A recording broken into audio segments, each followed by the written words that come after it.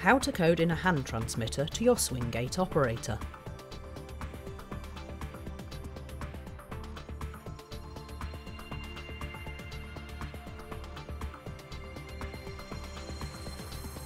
Undo the 4 screws. Remove the cover. Identify the receiver. Locate the coding button. Your operator has a 4-channel radio receiver.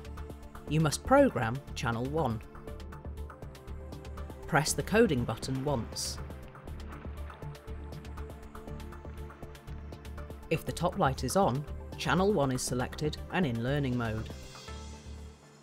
If another channel is selected, repeatedly press the coding button until the top light is on.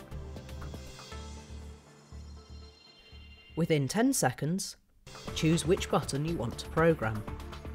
Press and hold down your chosen button on the handset.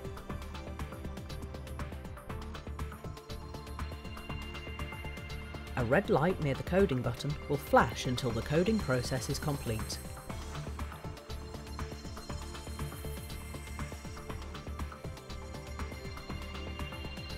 Warning: pressing the button on the handset will now activate the operator.